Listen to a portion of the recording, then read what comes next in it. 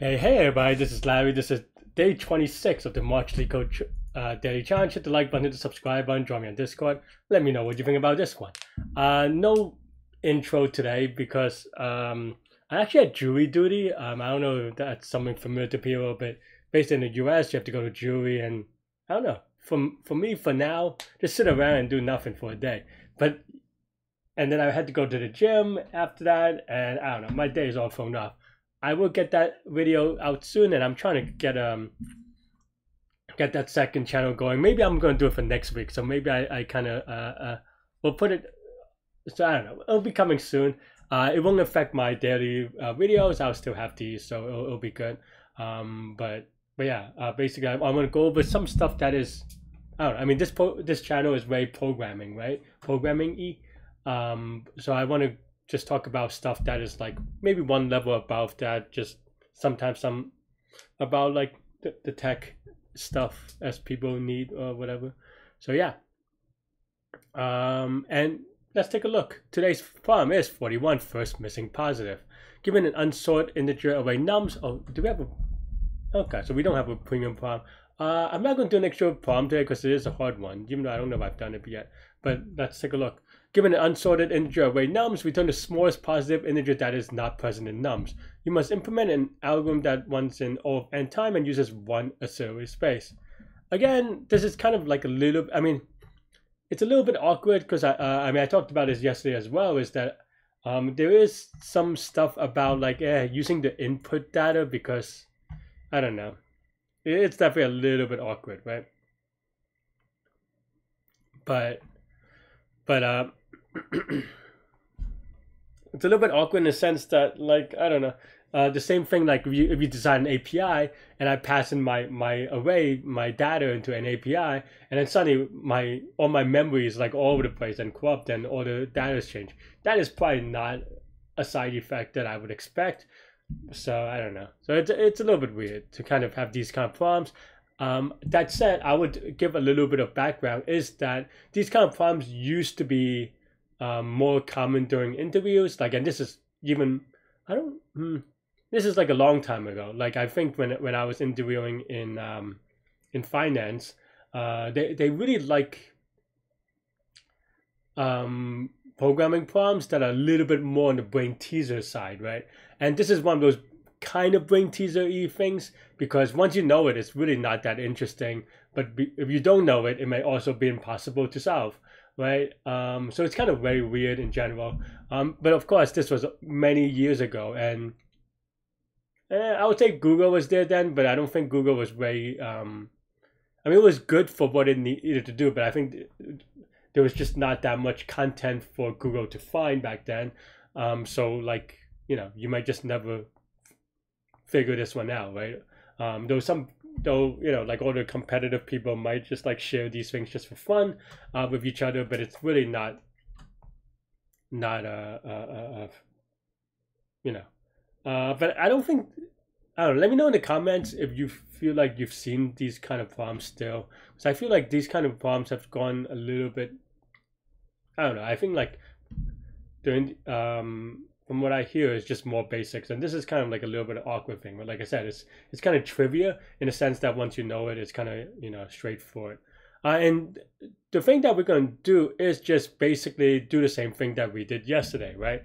And it's basically sort by a sort by putting things into the bucket that they're supposed to be, and then once you've done that, then you can just go through the array, right? Because, you know, 1 is supposed to be in the first element, 2 is supposed to be in the second element. And because of that, I am going to, you know, because I've been kind of advocating reusing code, so why not just like, you know, do what we said, right? So we can just reuse this part of the code from yesterday. So this is from yesterday's video and problem. I guess maybe we could have, you know, maybe we should make it into a function, but nonetheless, it is still, you know. And then here, you know, what I like to do in general in practice, and you see me do this during the contest if you watch my contest videos, so it's not just me like advocating it, is that I like to debug things, or like, not that I like to, but there is some like function of uncertainty and confidence and stuff like that, right? And what I mean by that is that the more uncertain I am, I just want to just print it out so that if I need to fix, I know that the error is here and I can kind of like, and here we will just compare it to my expectations of what it should be, right? I think there is a precondition from yesterday that may not be here, which is that I did actually was thinking about this, but then I was like, oh wait, I could do yesterday's, but I forgot to put in this case, which is that obviously these numbers will go out of bounds. Well, these numbers would go out of bounds, but this one has -1, and -1 in Python is very weird. I don't know. I mean, -1 is actually used for a lot, but it's also like, I almost wish there's a way that, I don't know.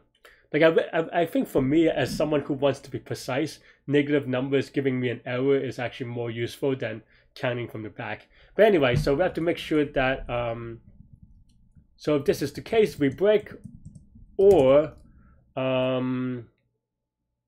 x is not, or x is like, less than 0, or x is greater than n, right?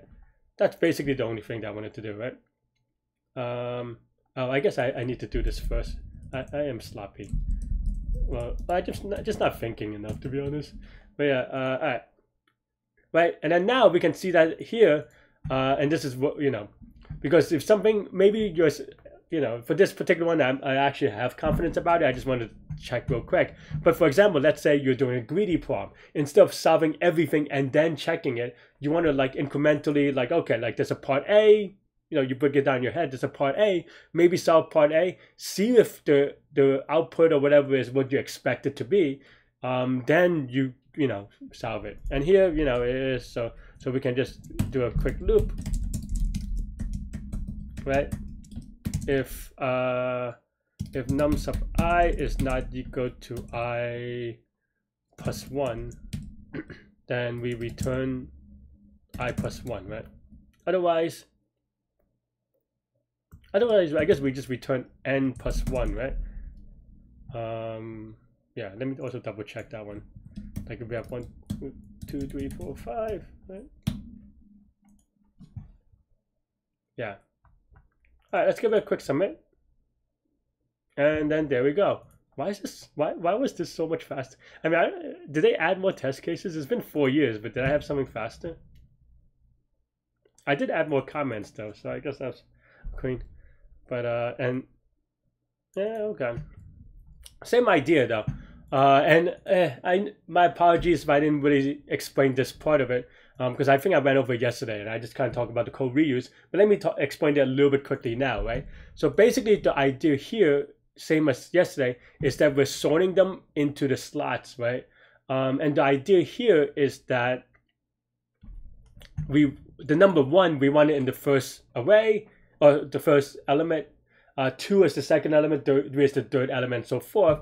So then now that means that, let's say, we have, I don't know, 5, 4, 3, 2, 1, say, right here we start with 5, then we go, okay, well, we have a number 5, where do we want the 5 to be?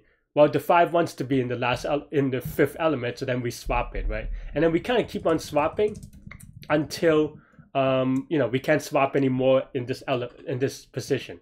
And then we go on to, and then basically once you do that kind of, I think I call it cycle sorting, or I generally call it like permutation cycle or cycle sorting maybe. So it goes by like a couple of names.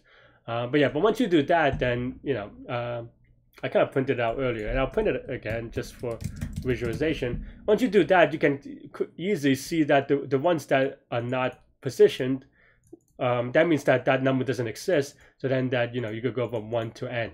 And of course, in the end, you return n plus 1 because of the pigeonhole, right? That means that, well, the next number is just going to be n plus 1, because that means that 1, 2, 3, 4, 5, 6, 7, 8, 9, 10, dot, dot, dot. I don't know why I go so far. All the way to n are all used. So yeah, that's all I have for this one. Let me know what you think. This is going to be linear time. All of one is 0 space.